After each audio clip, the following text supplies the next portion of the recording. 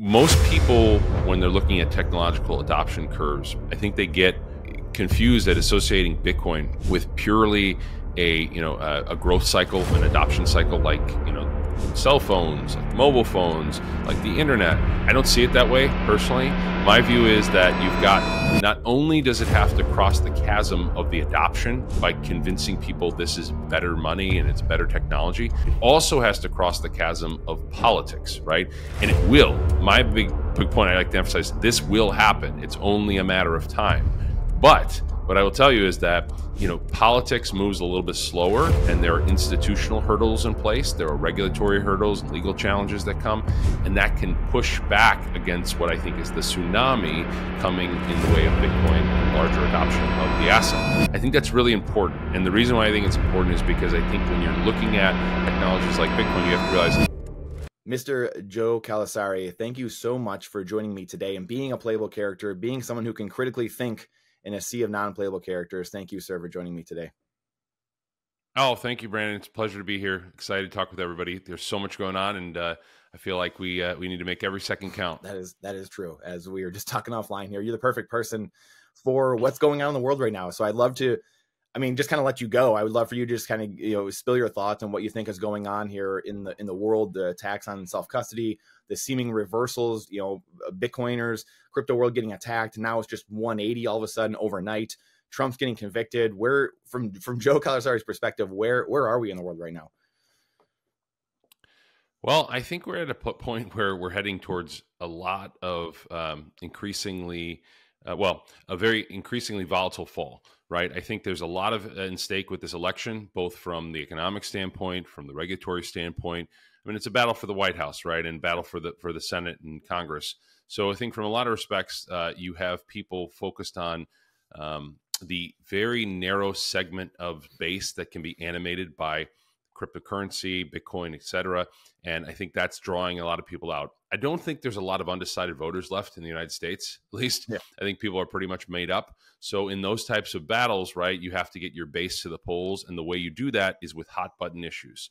I was talking to a friend earlier, and I come from a background working in politics. So I'll just tell you that it's one of those things where everybody has their niche issue, their thing they care about most.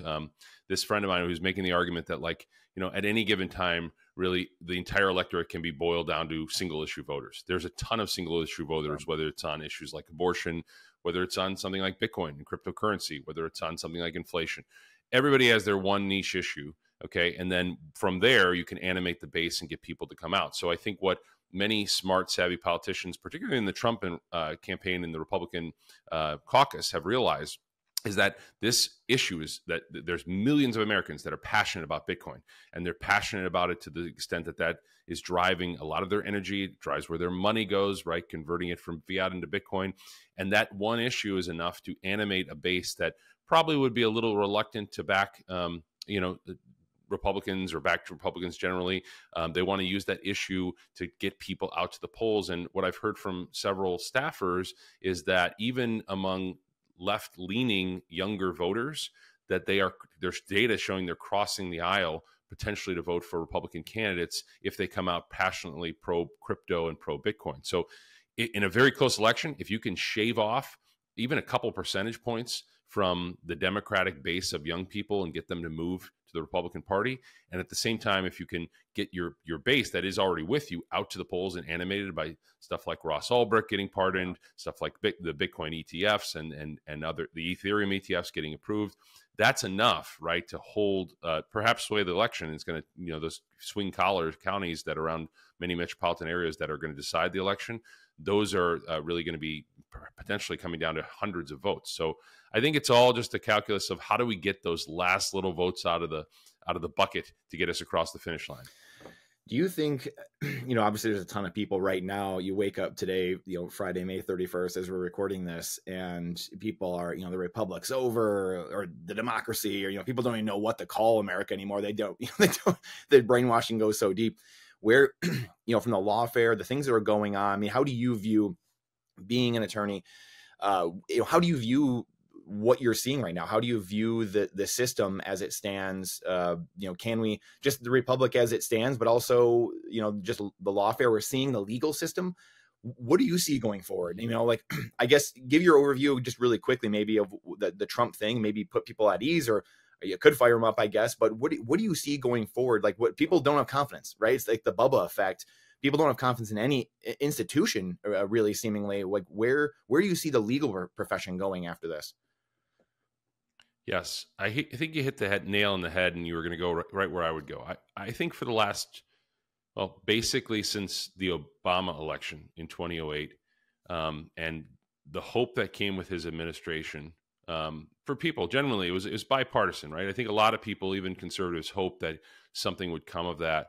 And I think what we found is that the institutions, even with somebody as charismatic as Barack Obama, whether you like him, hate him, Right. dislike his policies, he was a charismatic, powerful speaker and influenced a lot of people. The fact that even he couldn't get things through with his that were positive for the country from an institution standpoint left people saying this system is just irreparably broken, right? There's nothing we can do. And it's not just our political structures that are broken. It's aspects of the judiciary. It's aspects of society at large, right? Like, the famous line from A Big Short, we live in an era of fraud. And I think a lot of people, they mistake the fact that our institutions are antiquated and broken currently, with the idea that they can't be reformed, that there's no way to fix them. And that's not my view. I think that, antiquated institutions often are forced to reform, and they're forced to innovate in the face of technology, right? Technology moves much faster than I think than government does, and that's purposeful. And eventually government has to adapt for the 21st century. And I think a lot of that's what we're seeing in Bitcoin, right? Perversions of the money supply, manipulations by central bankers of the cost of capital. These types of things, I think, are antiquated ways of running the world. And what Bitcoin is forcing these policymakers to confront over time is, how do you deal with this technology that's unruly and uncooperative, and it is chipping away slow and steadily at our control of the system. So my view is that I'm not a doomer, right? I don't think everything's going to collapse. I think what happens is in situations like ours is you tend to see that the technology wins out in the end, that the policymakers and central planners are forced to adapt, that it gives people the tools they need to safeguard their liberty, to safeguard their value. And in the end, I think that the institutions bend to the technology. That's my overall view. I don't particularly view it as something that has to be violent or chaotic. I think it's more of a slow death, right? Like I like to say, I like to quote the T.S. Eliot line that the world ends not with a bang, but with a whimper. That's my view. I think it's just going to be something where peacefully people just wake up and realize, and they build political clout to reform the system. And I think Bitcoin's a big part of that. The fact that you have major presidential candidates on both sides of the aisle right now advocating for cryptocurrency and Bitcoin, I think is a testament to the fact that these technologies are powerful, that they have inspired the hearts and minds of millions of Americans, and billions of people will eventually across the globe, I think, be drawn to the idea, because it is an idea that's time has come. So from my perspective, I think I'm very optimistic that technology wins out in the end. And it's just a question of how long. Okay. I can see situations where this takes a lot longer than people expect. I can see situations where gradually, then suddenly, like the Bitcoiners say. I'm not smart enough to figure out the path, right? And path is not necessarily the key thing for this. What's key is really what will happen. And I think my view is, even if you get the timing wrong, if you're on the right side of this, you're going to be far better off than not. Yeah, like days like today or yesterday or whatever, it feels like it's the acceleration route, like the gradually then suddenly. And it's like, I know a lot of us, the early adopters or people that are in Bitcoin now or in the last 15 years, you're trying to educate people. And even the gold bugs, like people for decades, you're trying to educate people on things so that we don't have to go the acceleration route. And there's not a lot of collateral damage. And that's where, like you said, I don't know if it ends out, it's a bang, or if it happens gradually. To me, it feels like the older generations, they're going to be out of power in all aspects of life, really, the next 10 years here, this decade, which ironically is the gold rush Michael Saylor just started kind of talking about in the next 10 years.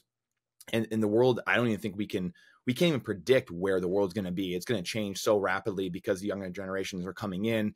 And to your point, the T.S. Eliot thing, I was just listening to that the other day, and I think that, I don't know if that's from the Hollow Men that he wrote, I believe, but it was the the 4chan post someone had written like 10 years ago about that poem, and just saying like, it's not gonna be people dragging each other in the street like you just said and taking each other out. Like, to me, like I look at it like we've already lived through the depression the last 40, 50 years. Actually, like, people think it's like some boom time, and really it's 40, 50 years of divorces, of chaos. WTF happened in 1971. We're kind of like at the back end of it, and that's why it's accelerating. Do you kind of concur with that? Is that kind of how you see it too, or do you see it a different way?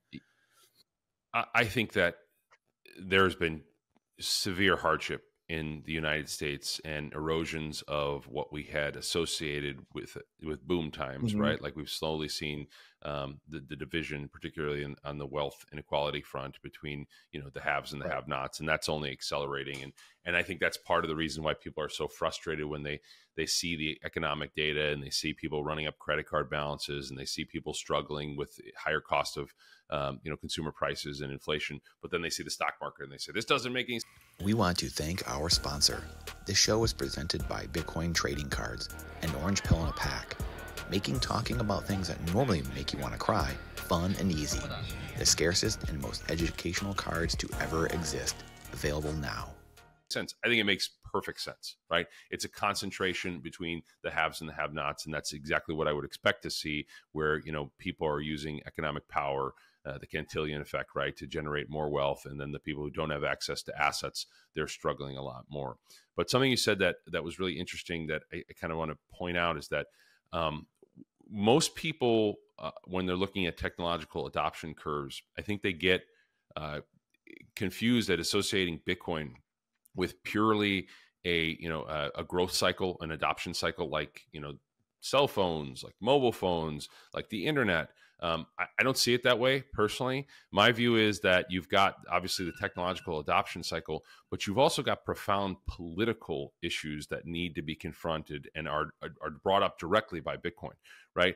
So modeling it off of something like the internet, where I grew up when the internet came of age, and I think that, like, generally there were people that were skeptical of the internet, but you didn't have the hatred of it. You didn't have the policymakers as bitter towards it, like some are, like the Elizabeth Warren wings are with respect to Bitcoin. I think that's really important. And the reason why I think it's important is because I think when you're looking at technologies like Bitcoin, you have to realize not only does it have to cross the chasm of the adoption by convincing people this is better money and it's better technology, it also has to cross the chasm of politics, right? And it will, right? My big point I like to emphasize, this will happen. It's only a matter of time, right, in my mind. But what I will tell you is that politics moves a little bit slower, and there are institutional hurdles in place. There are regulatory hurdles and legal challenges that come, and that can push back against what I think is the tsunami coming in the way of Bitcoin and larger adoption of the asset. So you have to factor that in, right? People are frustrated because things take slower. In my view, like no, that's part of the process. It's part of reforming the politics to have to deal with these huge embedded issues like who controls the money supply, right? Who controls the cost of capital? That's not something that's merely going to be about, well, we need to convince people this is better. That's something where we actually have to reform the system and the institutions that are broken that we were talking about. Do you see, so talking about doomerism really quick, you and Larry Lepard were going back and forth the other day, and I know you guys have respect for each other. But I love both you guys, and I love the way you guys think about the world. How do you, because I find this tough too. Like I can get into doomerism. We all can, we're human. I mean, but you try to make a cognizant, like a real approach to reframing. How do you stay balanced? How do you say, hey, I'm gonna just be idealistic and optimistic and keep looking at this version of things? And how, like, what keeps you balanced when you're trying to reframe your own mind and thinking of things? Well, I think the easiest way is that I have faith in human beings to make the right decision in the end, right? Like I think that human beings, although primarily self-interested, right? There are aspects of altruism, and they people they care about their kids, they care about the next generation, they want to leave the world in a better place. I have a fundamental belief that at its core, most people are good. Okay, maybe people disagree with that. Maybe people think most people in this world of billions of people are evil and wicked. There definitely is evil and wickedness in the world. I don't necessarily want to disagree with that. I'll just tell you that the majority of people, most people, I think, are fundamentally good. I think they're innovators. I think human beings are extraordinary creatures that are able to fix any problem in their way. And I really believe that. Somebody put in a, well, you can't fix every problem. You can't fix an asteroid headed towards the Earth. Well, we could leave the Earth, right? We could. I think there are lots of. I mean, okay, it's a little bit hyperbolic to say every problem. There are limits to our life. There are limits to our bodies. That's true, right? But like we don't approach it. You don't approach the exercise saying like, well, we can't do that. Mm-hmm. We can't achieve that. We can't cure cancer. We can't fix our economic system. I approach it saying, let's think about what we can do. Let's focus on how we can confront challenges that stand in our path. And to me, like, some of these issues that people complain about and say that it's going to be the downfall of humanity, I think you just got to study history, right? Things were very dark at various points of our history. We were hours away from global thermonuclear war in the 1960s. I was just talking with David Bailey on a space about this, okay? Mm-hmm. For people that say, world's so unstable right now, everything's falling apart, you literally had the two biggest superpowers in the history of humanity training weapons on each other to eradicate each other. And we could have ended up, leaving the earth to cockroaches. That's the kind of situation we were in. And for people to say that that wasn't scary and depressing, or that was, not as scary and depressing as the situation we have now, I just disagree with that. I think that our problems now in many respects are trivial and insignificant compared to things our forefathers had to deal with. There's this great meme. I think it's really funny. I shared it several months ago. It was this like conquistador who said like, I had 7 sons and I've lost all of them, and I've lost my land. It's been conquered, and yet nevertheless I must fight on, right? Like I believe that we can win this war, right? And then you've got that juxtaposed against the typical millennial who's complaining about how McDonald's forgot to include his bucket of fries in his his sack for lunch, right? That, oh, my life is so terrible. Why can't I get good customer service from fast food? I mean, come on, give me a break. These things, the things that most of the time, the things we're complaining about are trivial and insignificant compared to what our ancestors had to deal with. Plagues, wars, famine, things breaking down, people not even allowing you to, people complain about like censorship on the internet and how we can't. Yes, that's a big deal, right? I believe in, free speech. I get all that, right? But there were people for the course of human history who were purposefully not allowed to learn to read, right? They were not allowed to learn to write because it would challenge the state. There are examples of this throughout history where extremely onerous, draconian rulers basically crippled fundamental liberties of humanity. So, whenever you start complaining about something, I always say study history and learn a little bit of perspective. Yeah, it's so funny you say that. I mean, I couldn't agree more. And it's what I know when I get like long term, I feel so optimistic because exactly the things you say. And the times I feel pessimistic in the short term or doomer is short term, and it's when I find myself lacking in faith a little bit. Even like I just and just a little bit of lack of faith, and maybe spending too much time online and being in an echo chamber or whatever it is. So just removing yourself is one of those things where it's just like, okay, and just.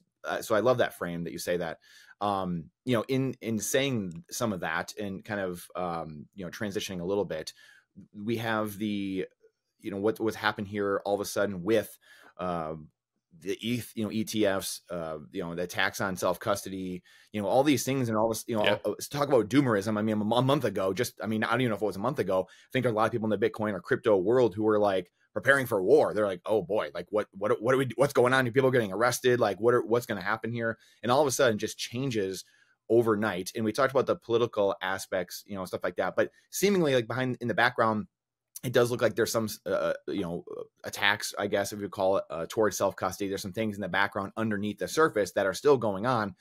Where do you see this kind of playing out going forward? I know it's somewhat hard to prognosticate, obviously, just knowing who's going to be in office. Yeah. To me, Trump, I think, might give us runway to just keep building. I don't care who, they can lip service all they want. I don't care, but he might just give us the runway to be out of our hair. How do you see things kind of playing out, I guess, in the next few months, but more importantly, the next few years? Well, I mean, to me, if the polls are to be trusted, I think it's going to be a tough road for the Biden campaign. So I'll start there. And I think that there's a fundamental difference in the path we take between if the Trump administration is elected, because it's going to be, and the Biden administration, because I think it's going to be really hard for the Elizabeth Warren school of thought with respect to Bitcoin and crypto to take hold under a Trump administration. I think that that's effectively dead, at least dead for 4 years, right? So the path will be wildly different. If you had a Trump presidency, I think you're going to see adoption rates of Bitcoin and crypto, to be honest, accelerate rapidly, because I just don't think they're going to be as hard-handed with the industry. We might even get some positive legislation out of it. That being said, okay, I really want to caution people from mistaking the fact that one presidential candidate or one party is going to be sufficient to eliminate all the threat vectors, right, that could come to an industry as powerful and, like I said, as impactful as something like Bitcoin. Because even with a president that supports something, right, we know that doesn't necessarily mean that quiets all the regulators, the massive, surveillance state, the massive government bureaucracy that's behind it, prosecutors in various different jurisdictions, state regulators. There's a whole host, a whole apparatus of people that just at this point haven't seen the light yet. Okay, I believe that, again, in the end, they will see the light, right? But can they take a wild path that is rocky? I expect it to, right? My mental model that I go into it, and I think it helps with the optimism case, is you should expect attacks on self-custody. You should expect prosecutors that are overly zealous to come after folks that want nothing more than to safeguard their value in an asset that they believe is the best asset to hold value, okay? And if you have that in your mental model, that's coming, then what you should do, at least in my view, is you shouldn't be surprised when you read a headline like prosecutors attacking somebody for having a mixing service, or prosecutors filing suits against folks and claiming they're money transmitters. These types of things are perfectly within the framework of what you would expect. And when they come down, you just have to realize, okay, well, this is an issue that the courts are going to have to deal with. This is an issue that legislators are going to have to eventually deal with. It will take time. It will be frustrating. People will get hurt by, like I said, overzealous prosecutors. But that's part of our system. Our system works over time, gradually and slowly. That's very frustrating for a generation that is hooked on instant gratification of the internet, right? But you would rather us go through the process in an orderly way and knowing that there's going to be scrutiny than not. Just to give you one quote, Brick Mahler's, Jack's mother, posted on Twitter that when they were audited, that one of the IRS agents they spoke with said that self-custody was a red flag, right? That was something that you're probably ending up in a database in if you do self-custody, okay? My reaction to that is that's unfortunate. It's wrong, right? Let's state that at the outset.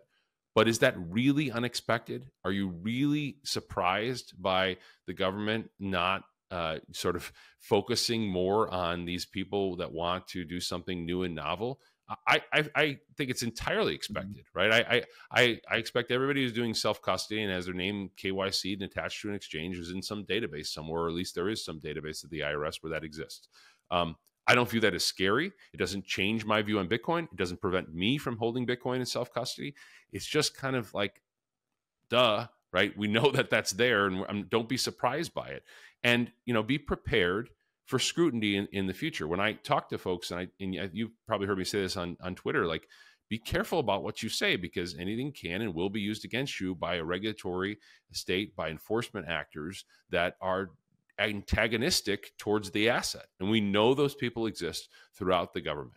There are also people that exist at every layer of the government that are supportive, okay, even from the state, local, and federal level. I know judges that hold Bitcoin, okay, high up, influential people that believe in the asset. And that should also be in your mental models. And we don't give enough attention to those people, mostly because they're quiet, right? They're sort of more reserved than the people out there, hell and brimstone, saying that this asset is the Brad Shermans of the world, that it's undermining the dollar and it's going to cause a collapse of the system.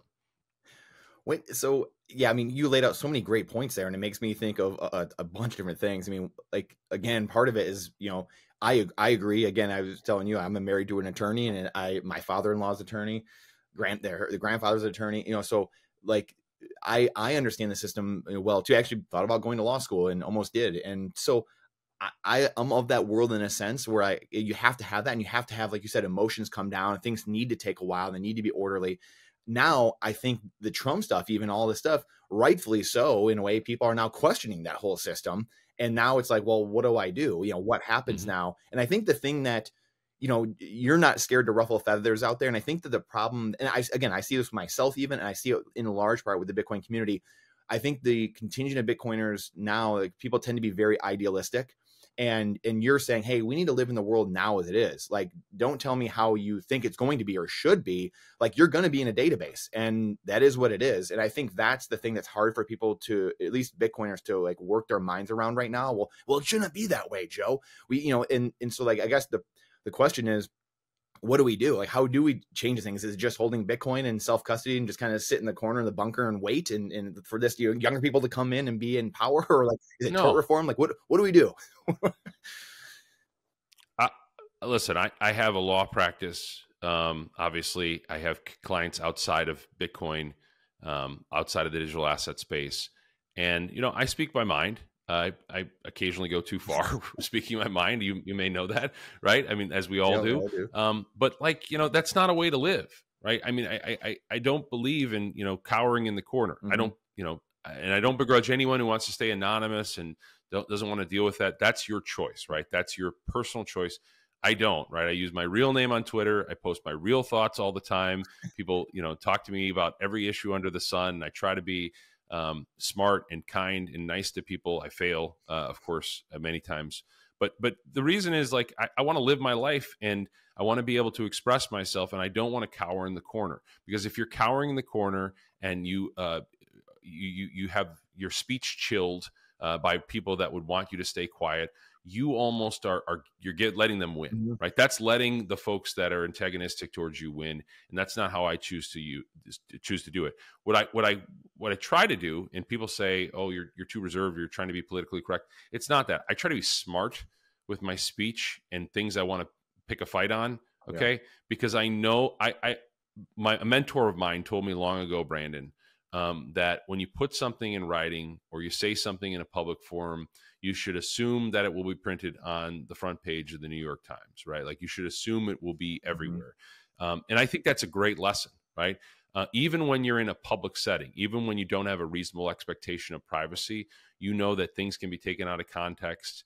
And there's no way to avoid it these days, especially with like the deep fake stuff that's out there. Even if you're not saying it, right? There are videos of people saying things that they're not saying and using it against them. So I don't really see it as a virtue or a benefit to cower in the corner. I'm a big believer in, getting your view out there and trying to communicate effectively. And where you fail, own it and say I made a mistake and I was wrong about that. And I mean, that's just my view. And with respect to Bitcoin, right? I've said this many times, that if they try to ban self-custody, if the government tries to be clamp down on certain things that I think are a line in the sand, I'm prepared to go file suits myself on behalf of myself in federal court or wherever I need to file to enforce my rights. I have that privilege because I went to law school and got a law degree, and I can fight for the things I want. Other people aren't that way, so I don't begrudge them if they want to take a different approach. I can only do what I think is right for Joe and what's a good path. And I will tell you this, I'm not scared of them banning Bitcoin. If they want to ban Bitcoin, it will be the fight of the century, and we're ready to do it. We're ready to fight it. I'm ready to fight it, even if I be the only man out there on my own doing it. Okay. That's just my view. So no, I mean, all of this in my mind has to happen. In fact, I would almost rather the government clamp down extremely hard on Bitcoin in the short run, because if they do it, it accelerates the fights, right? It brings it to the forefront instead of what I don't like, what I think is sneaky and manipulative, is the choke point 2.0 stuff, where you've got people off the record doing things behind the scenes, telling people that we need to, shut this down, or you need to stop doing business with this crypto company or this crypto entity. That to me is horrible, right? That's the Cold War, where you don't actually get out the real message. And I think it is frankly shocking that we didn't get a national news attention to what Barney Frank said, right? A Democrat, former chair of the House Financial Services Committee, very influential former Democrat. He said that they killed Signature Bank because it was pro-crypto. That should have been headlines all over all over the planet, all over the crypto space. I've only seen it referenced a couple times by a handful of insiders. The fact that they made a calculated decision to kill a banking entity because it partnered with crypto companies does not get enough attention. And if there's one thing you should use as a talking point coming out of this interview, is that you should focus on the fact that you've got a seemingly neutral party who has nothing to gain there. Barney Frank, I know he was on the board, but you get my point. He was somebody that had influence in our government, and he is saying on the record to people that they killed this banking entity because it was pro-crypto. That is appalling, and that's un-American. And really quick, I'd love for you to touch on I didn't see everything yesterday, but I know, like, again, they were dropping some of the Supreme Court cases, obviously, in the last day or so as well. And you had the NRA thing, this has been going on for a long time too, right? So, this is it's a constitutional right. And we have, people in the background, the choke point style, urging people in New York to not do banking with the NRA. And this is a problem. Obviously, it's been going on for a long time. I would love for you to kind of maybe extrapolate on this more, maybe even touch on some of the cases or what you found kind of interesting in the last day or so with the Supreme Court cases. Because I hadn't, as I was telling you before we got on, I haven't read up on the cases, so I don't like to comment on stuff that I haven't been informed on. But I'll just tell you, this current Supreme Court has shown a penchant for reining in overreach from the executive branch, which I think is a good thing, right? That's a positive thing, and people should take note of that this court is willing to push back against the bulwark of executive overreach, and that's positive, right? Yep. So from my standpoint, I think that you should know that at least there are some voices on the highest court in the land that are willing to hear about the federal overreach, particularly with the SEC and some of that, and realize that when a government actor does something in our system, whether it's the SEC or other regulators, there's a process to challenge it. That is the court system, right? Our court system, in the beauty in which the founders designed the United States system, it was designed to curtail executive overreach, okay, and legislative overreach through passing bills that are unconstitutional. Even if a bill gets passed, right, that doesn't mean it's lawful, okay? It means it is the law currently, but you have a challenge. The ability to challenge it in the federal court system or other court systems, and it can be struck down as unconstitutional. This happens regularly, right? We know through history that lawmakers exceed their enumerated powers under the Constitution. So, the overall tenor of what I think I want to respond to your question is that, what I see happening and what is concerning to me, and there needs to be challenges, affirmative challenges brought by affected participants, is that when the government decides we can't win in the courts, we don't have the tools we need, the regulators say we don't have the tools we need to actually clamp down on crypto, and they use unofficial tactics like in Choke Point 2.0 to kill entities or to undermine banking partners or to do indirect attacks. People need to be out there, one, exposing it in the public forum through the press and through other channels, but two, they need to be willing to fight legal challenges to bring it to court. Right, Caitlin Long suing the Federal Reserve. Those types of things are powerful, and people willing to fight. God bless people that are willing to take those fights because they need to be made. Just saying we're going to wrap it up and not do anything in the United States, I think that's a wrong tactic. It's concerning to me that crypto companies are just leaving the United States, thinking that they can protect themselves by just fleeing the U.S. borders. Because I will tell you, leaving the United States, but still somehow catering to people here is still going to expose you to significant, the long arm of the U.S. government. So for me, I'm a fighter, right? I'm not afraid of trying to bring these fights that need to be made. We just have to be strategic about what we're fighting about. There's so many things you could parse through here. It's just wild. It makes me think, I think it was Bonhoeffer that said, people just don't care. People don't care about things. It's the quote of they came for the Jews and no one did anything. They came for whatever. And they finally came for me and no one was there to stand. Right. And so it feels like that's where we're at, but it almost feels in a way like Trump has become a proxy for a lot of those people. Like it almost stops somewhere along that line of the 3 or 4 groups of people he kind of outlined years ago. And all of a sudden Trump became a proxy of then they came for me. Mm-hmm. And that's why there's a ton of fervor. But again, like you look at like him flipping this script on the crypto stuff, and all of a sudden Biden's chasing his tail.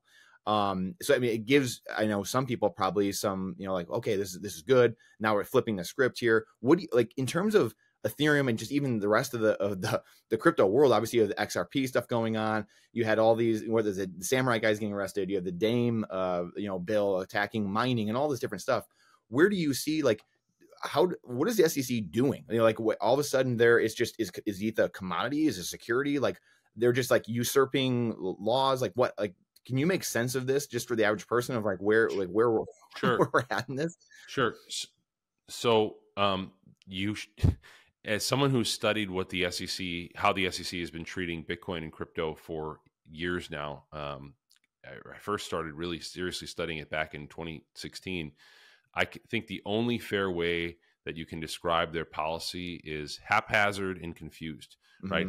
I don't think that there has been a clear understanding of the asset class and understanding of their path towards their approach, rather, to the asset class since basically when they were first dealing with these cases, right? They have had a confused approach and they've made contradictory statements. They've had people in 2018, this director Hinman going out there and speaking, which the SEC took the position he wasn't speaking for the SEC, he was speaking for himself, but he's a director of the SEC speaking in a public forum about SEC policy. So it's kind of a gray area there. He was saying how assets can transform from being, a security, an investment contract to sufficiently decentralized, and he introduced this concept without any basis in the law. I mean, that kind of stuff was just bizarre. The fact that they were giving these confused statements and letting people, giving them the indication in 2018 that assets could transform somehow from their different statuses. It's a very bizarre sort of approach rather than just give better guidance, which they could have done.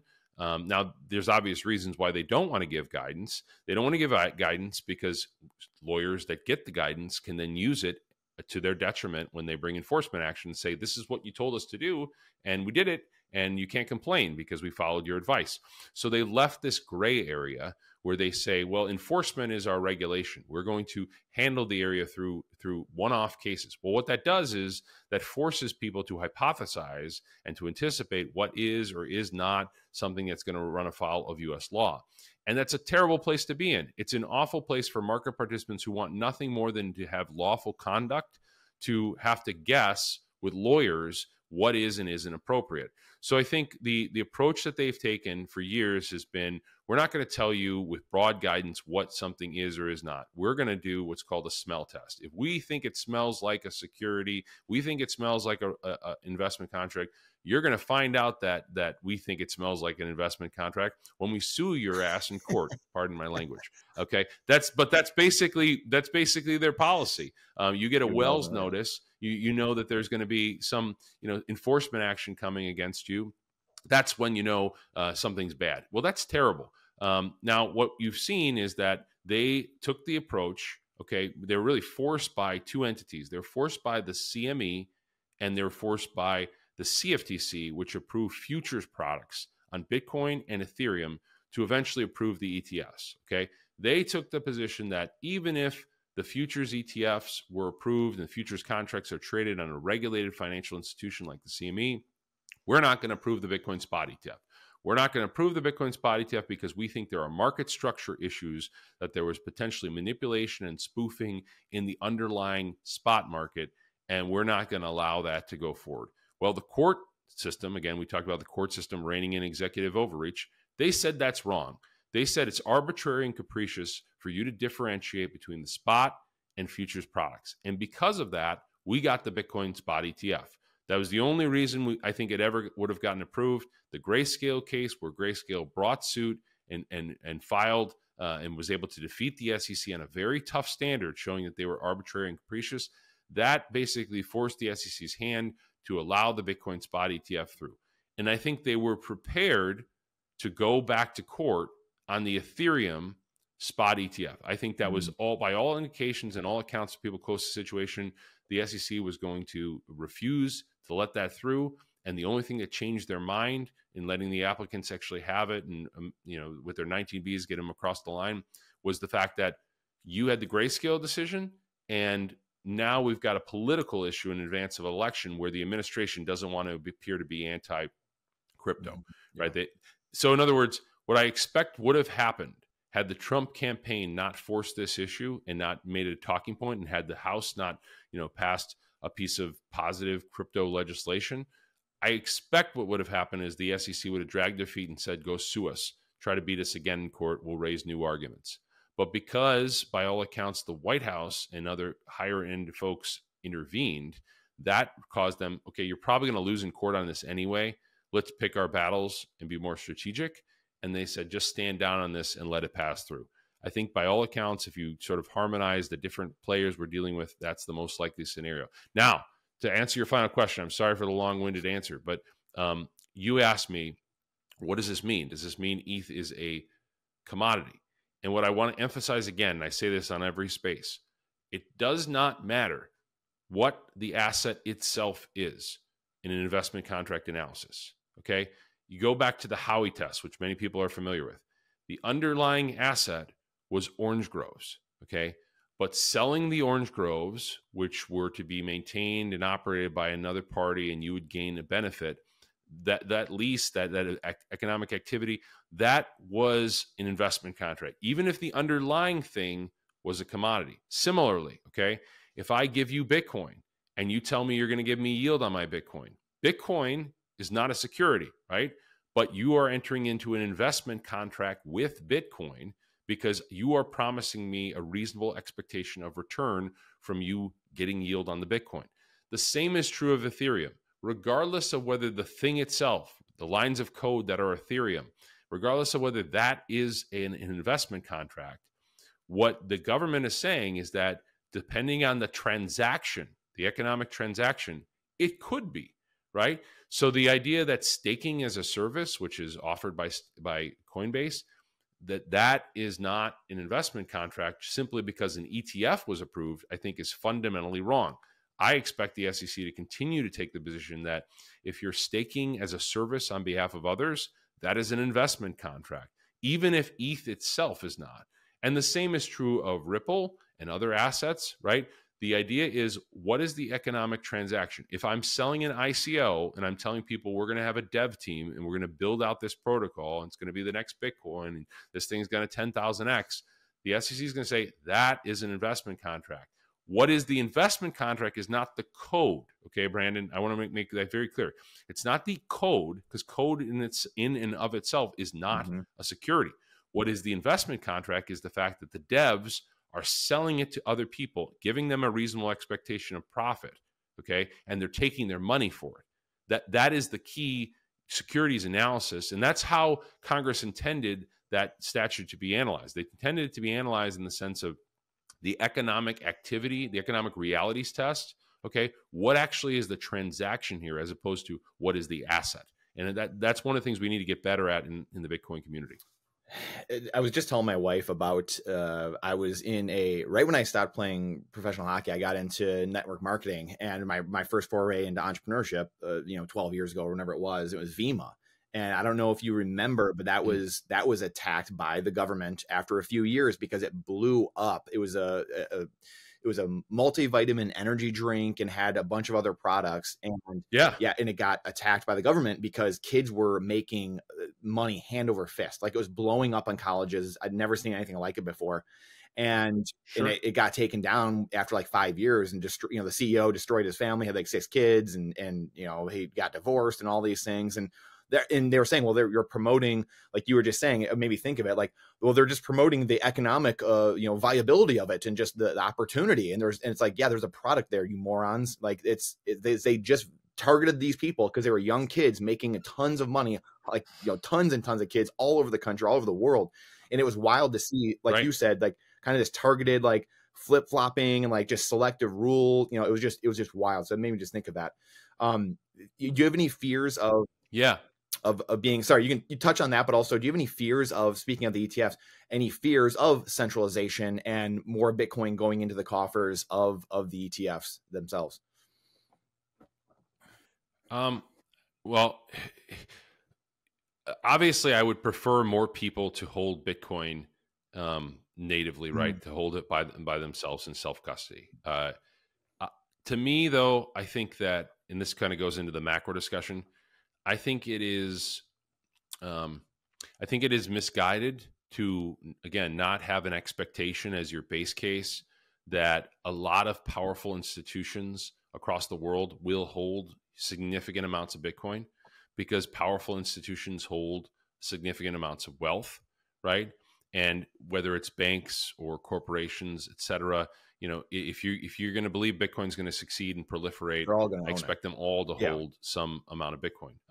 I was Yeah, right. So unless, I mean, even unless you don't think there's going to be any banks in the future, which is not my view, right? What is the underlying asset banks are going to hold? Banks at one point in our history held gold, right? We know, and the central banks held gold.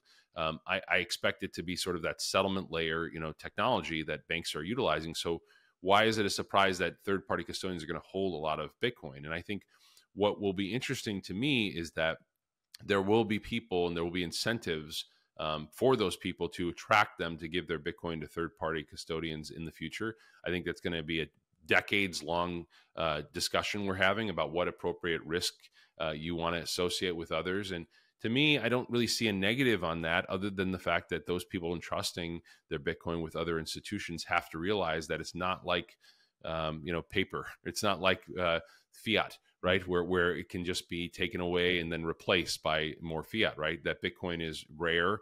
It is unique, meaning one of a kind, right? Every Bitcoin, every Satoshi is unique, and although they're fungible, right? You're not going to replace it with more of the same. At least I don't think you will. Like in terms of the government's not going to come and bail out a Bitcoin bank that collapses because they can't. Right? It's just it would not be possible. So to me, like the risk, my fears are people are going to learn this the hard way, and which has been the lesson of Bitcoin for nearly a decade or more. The issue is, like, you trust your Bitcoin to a third party, and that third party messes around, and you figure out what happens, right? You suffer the consequence. And I have so many clients and people that come to me and say, I gave money to this entity, or I gave money to this entity, and then poof, it disappeared, right? People it has to be ingrained in the public consciousness, and we're nowhere near where that needs to be. Okay. Not even close. Bitcoin, and I don't think that's going to happen with the ETFs. I actually think the ETFs, my view is that they're going to mostly safeguard the asset. They're going to mostly take care of it. Maybe there's a hack. Maybe there's an issue at some point. I can't rule that out. Right. But you have big players that are more reputable that are in the space. And the real key question for me will be, do the big players, once they've accumulated a massive amounts of Bitcoin, do the Black Rocks that are holding Bitcoin on behalf of others, do they start to try and influence development on Bitcoin? And whether you dislike him or like him, I don't really care. But it's interesting to me that Michael Saylor, who owns a significant amount of Bitcoin, is getting involved in the dev discussion, right? Like what development should happen, whether Bitcoin should ossify or not. Again, fully expected, not a surprise, right? If you have that kind of money at stake.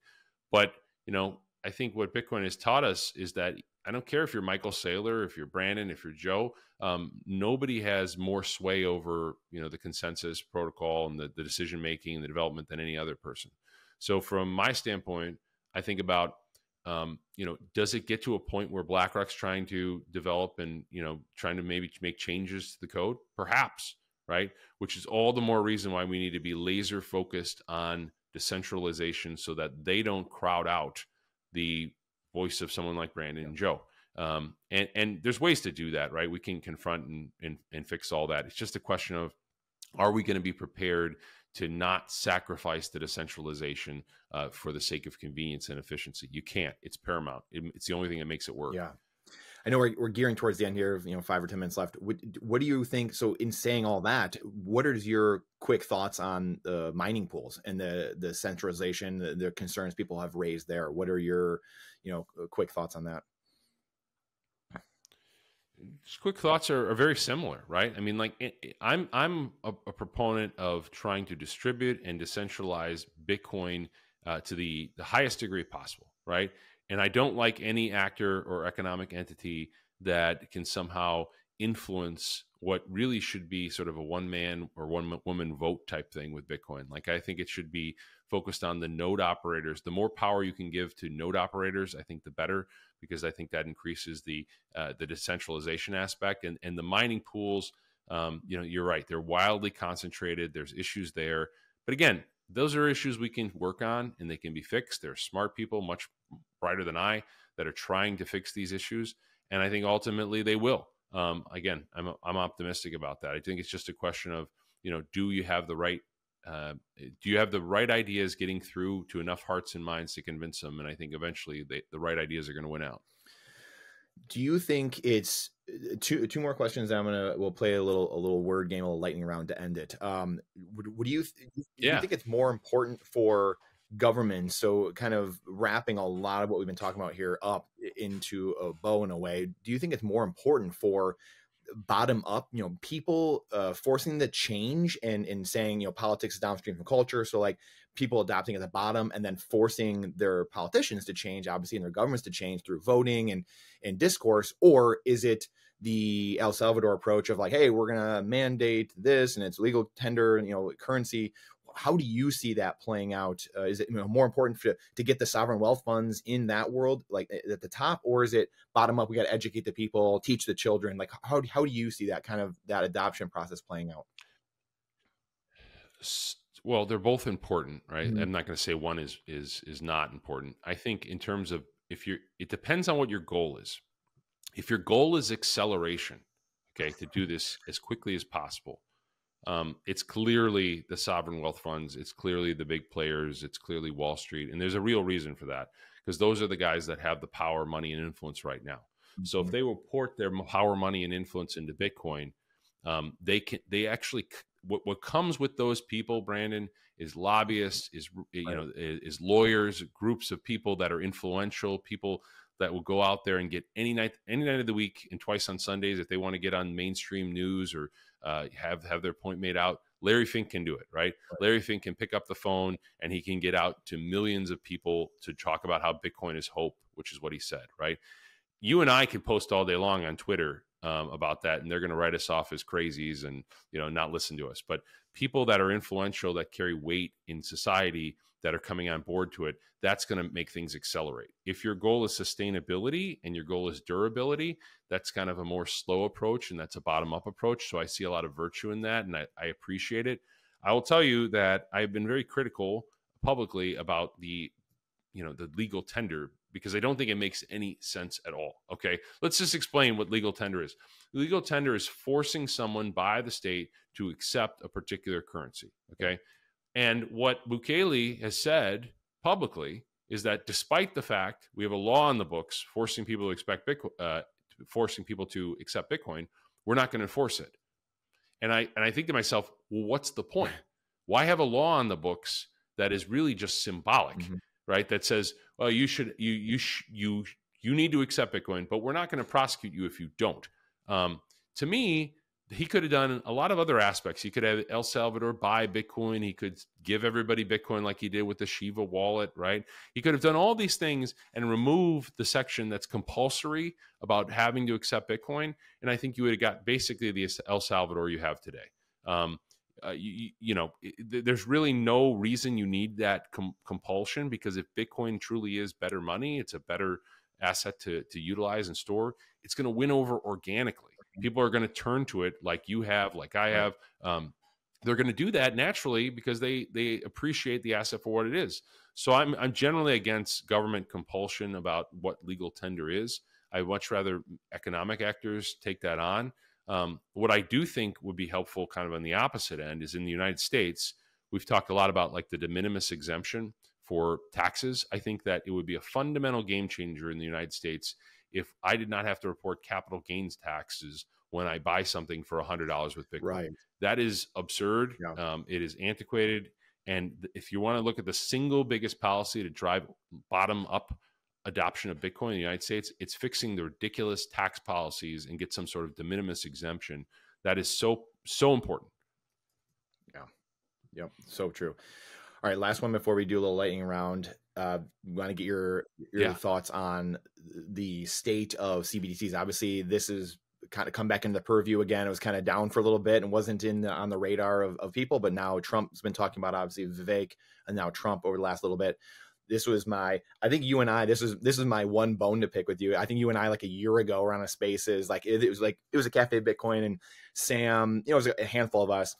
And, I'm of the mindset of like, hey, government's just going to do whatever the hell is good for them at that time. You were making the case that, it's unconstitutional. They're not going to do a CBDC. They can't. I would love for you to give your thoughts on the state of the CBDC and just where you think that's at. And, if your thoughts, if that's correct, and if you think, or if that's changed at all, and just kind of where you see, is it viable? DeSantis is doing, no CBDC here. And now Trump's saying you'll never have a CBDC. What are your thoughts on that and what the government may or may not do going forward? Okay. So part of this is like, again, it's not to be semantics. It's just a definitional thing. A true central bank digital currency needs to be issued by the central bank. And as you know, and as I hope the listeners know, our central bank is the Federal Reserve. Now, what Jerome Powell and every single member of, district president for the Fed, they've all said repeatedly that we don't have legislative authority to do a CBDC, that you need to amend the Federal Reserve Act to permit a CBDC. Moreover, many members of the FOMC, other governors that have spoken out, they have said repeatedly that they don't see any real reason to have a U.S. CBDC. They actually have said, I think it's Williams, he said that he thinks private sector solutions are far more effective at promoting, the dollar and having it proliferate abroad. I think there is effort to get a stable coin bill passed through Congress, which to me, that actually cuts against the argument for a CBDC. Why would you be taking steps to try to promote a stable coin, which is a private sector thing, when you are secretly planning behind the scenes to have some CBDC instituted? That makes no sense to me. Okay. So number one, you point out that we are very unlikely to get it during a Republican administration. They're wildly against CBDC. So that's cut number one against it. Number two, I don't think you need it. I don't think it gives you much of authority that you wouldn't have through other means. I mean, through the banking sector. Number three, I think the banking lobby is extraordinarily powerful. Okay, the banking lobby was able to get SAB 121. I don't know if you're familiar with the repeal of that bill. Recently, they used their influence to get that repealed, and even in spite of a presidential threat of a veto, they were able to get that across the finish line. The notion that a CBDC, which would completely cut out the banks from the take, would get through the lobbying opposition from banks, I think is just extremely unlikely. And the only scenario where I can see myself, I can see there being very swift action for a CBDC, getting it passed and pushed through, would be some type of a crisis situation, right? Where literally you had things falling apart, which is not my base case. And I don't expect that to happen. I know other people in Bitcoin do. So God bless, that's your view. I don't. I think that there will be far more intervention and kicking the can down the road than people expect. So So for those three reasons, primarily, I don't really see a CBDC anywhere near on the horizon. And I think that the legislative gridlock in our system is going to prevent it from getting enacted. Our Congress really just can't get anything done, right? Even when we get things done, there's threat of presidential vetoes, and especially if there's a divided Congress coming out of the next election, which is what the polls seem to indicate, I would expect there to be slim to no chance of a CBDC unless there is a crisis that would justify it. Yeah, and you touched on this earlier too, and we'll wrap up this lightning round. But you're touching on this earlier. Like I was thinking of all these different 2-year spans over the last 20 years that were full control by either one side or the other. And there was generally nothing really done. And at least on the conservative side, Bush had it, Trump had it, at least 2 years at different points where they had full control. And there was no departments cut. There was no, we didn't see the Department of Education go away. Like nothing really happened. And you were alluding to this earlier, again, just kind of the workings in the background of who's really pulling the strings and controlling things. Well, look, just Brandon. So just for viewers that are perhaps not as familiar with this, okay? The Democratic Senate, right, was basically hinging all their decisions on Joe Manchin, Yeah. and maybe another one or two Democrats. Like literally one man could hold up the entire legislative body of the Senate, right? There's an old saying, they used to call the Senate the world's greatest deliberative body, right? And you literally have a guy that they're not even doing voice filibusters anymore. They can just raise their hand and say, I filibuster, and that's it, and block any piece of legislation. So, our system, as it's currently constituted, is built to resist change. And whether people like it or not, it's just the reality. And I think that most of the time, these boogeymen that we're confronted with, like CBDCs and insert your negative boogeyman piece of legislation that people are worried about, there's like almost no chance of them getting passed, but for emergencies, right? When do they pass the Patriot Act? They passed the Patriot Act after 9/11. When do they get to pass Dodd-Frank, which introduced a whole slew of new regulations? After the great financial crisis. When were they able to pass the American Recovery and Reinvestment Act, right? All these big names that they throw out there. During COVID, right? They push this stuff through during a crisis, okay? So the time you need to be on guard and worried, okay, and I don't really worry a whole lot about legislation because I think you can challenge it. The time you need to be on guard, put it this way, is when there's a crisis, because that's when people do stupid things. Yes. Yeah, well said. And I feel like there are all the trial balloons, and they throw out like unrealized gains, and they've thrown that out a couple years ago. Now they just threw out again, and then they trial balloon it for a few years, and then they wait till the crisis, right? So yeah, that's brilliantly said. All right. Well, it's a talking point, right? It gets people, it gets their base excited too. Yeah, it's either a distraction or, like you said, fires up red meat for the base or whatever. One of those two things. All right, last segment, little segment presented by Bitcoin Trading Cards. So our company running this pod, little lightning round with Joe Carlasare here. So I'll just throw like a dozen or so words and then just say what comes to mind, and we'll wrap it here. Let's rock and roll. Satoshi Nakamoto. Brilliant. Politics.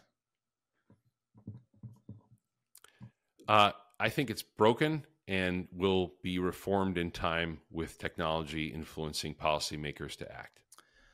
Self-custody. Essential, extremely important for any individual to focus on. And if you need the gateway drug of the ETF, that's fine. But eventually find your way to self-custody. The U.S. Constitution. The single most powerful piece of writing probably in the history of humanity. Lawfare. I'm sorry, I missed that one. Was it lawfare? Yes.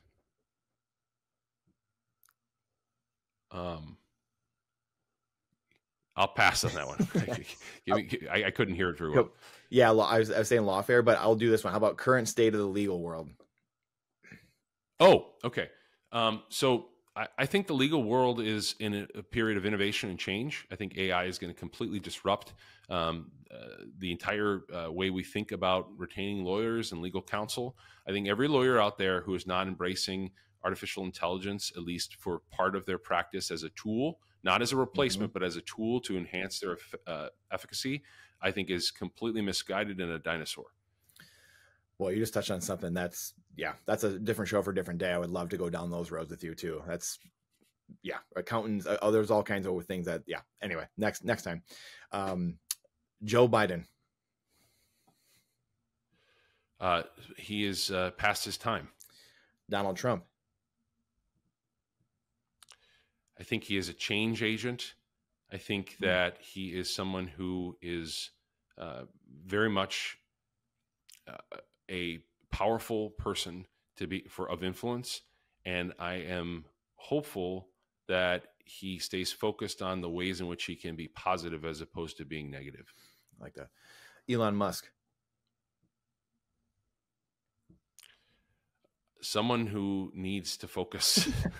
I think that Elon Musk, and he's one of the few people on the planet that has the ability to influence the future of humanity. And I hope that he stays focused on what is really important and what he should use his time for, because he's only got so much time on this planet. as we all do. Yeah, well said. Vitalik Buterin. An interesting character. I'm going to leave it at that. Peter Schiff. Also an interesting character. I think Peter Schiff is somebody who is very successful at agitating people and getting engagement. It's bait to get people talking about gold. He's very effective at doing that. I think he's wrong on gold, as I do most people that are supporters of gold. I could talk for hours about gold and why I believe that it is a con. But as an investment, I guess it's an element, right? We can all agree it's an element on the periodic table. It has atomic properties that are promised to you and nothing else. Yep. Faith. Essential. It's so important for any human being to, even if they're not a believer in organized religion, to understand the power that faith has. Even if it's not faith in the sense of believing in a creator, which I do. I think it's important to have faith in humanity and have faith in human beings to do good in the end, which is what I alluded to earlier in the podcast. Yeah, well said. The Founding Fathers. Flawed human beings, but ultimately those who pushed us forward as a race. There's people that I think that should not be glorified, but also people that should be to some extent revered for the sacrifices that they took. Just like every generation in the past, from the common man, the unsung hero, all the way up to the presidents and very influential statesmen. I think they left a legacy of something that we enjoy today. And we should revere the Founding Fathers, although we shouldn't make them out to be gods or perfect human beings. They had many flaws. Well said. Bitcoin trading cards. Bitcoin trading cards are cool. I would love to get my hands on a few packs. I have to do that. I've seen them on Twitter, and I've always been like, I need to just buy a bunch of these because they're super cool. So we'll get you maybe if they're in Tennessee. For Bitcoin 2024, I think, okay, you're nodding your head. I'll have to somehow find the booth and stock up because I think those are cool. And I'd love to have a whole set of them. Well, I'll bring you over and we'll rip some packs. We'll get you some packs and we'll have some fun with it. Let's do it. And then lastly, your firm, is it Amundsen Davis? Is that the firm? Amundsen Davis, yes. Davis. Last one. That's the last one. Yeah. So Amundsen Davis is growing rapidly. We were just last year at this time, we were merging with an entity out of Wisconsin. Wow. So we're now, we added 70 lawyers to the firm. Wow. I think we're getting close to 300. So we're full service practice group. And what I'm excited about is my Bitcoin practice, which knock on wood, pretty soon, I think is going to fill up the entirety of my practice. Wow. It's already the bulk of my cases right now. I think that it would be awesome to represent, I already represent miners from coast to coast, but I would love to expand that work and do it almost exclusively, right? That's the dream, right? To do exclusively work in Bitcoin through representing folks that are trying to secure the network. Wow, that is incredible. Congrats on that. And congrats on you passed this, just like the bar. So great work, Joe. I appreciate. I know you got harder than the bar. You asked me about Peter Schiff, man. That's a tough one. Tried to make it a little tough. But I appreciate you being a good sport and coming on here. I really appreciate your perspective on things, as I know many do. So thank you for coming on, being a playable character today. Absolutely. Thanks for having me on. And sometime in the future, we do have to have a macro discussion. That'll be. We didn't really touch on it, but I love talking about that. I talk my whole day about law and Bitcoin and regulation and the government, and talk to clients about their fears about getting sued and that. But I do like talking about economics. I love it. You do. Sometimes. Well, I know a lot of Bitcoiners see you talk a lot about that. So I figured we'd kind of go the other route a little bit with it because they see you on Twitter. No. Macro a lot too. So, but next time we'll do gold. I would love for you to talk about gold, AI replacing or just aiding, the law profession and then also the macro. So next time we can for sure do that. Maybe next. Well, it's been a genuine pleasure. Thanks for having me on. Thanks, Joe. Thank you for checking out this episode of the Playable Characters Show, brought to you by Bitcoin Trading Cards. Make sure to subscribe so you don't miss any of the future Bitcoin and financial experts we have on the show. Plus, we will be doing random big giveaways throughout different moments of shows, of collectible cards, sats, merch, and more from guests, so you won't want to miss anything. This show does not constitute any investment advice, only freedom advice. Everything you see here is opinions from the host and the guests themselves, nothing further. Please don't trust, verify. For full transparency, I do lead marketing efforts at Bitcoin Trading Cards where we are trying to spread freedom to all of humanity and orange pill the world, one collectible physical trading card at a time, by making things fun and easy to talk about that normally make you want to cry. You can reach me directly through my email, brandon@btc-cards.com, with any inquiries or playable character suggestions. See you on the next one.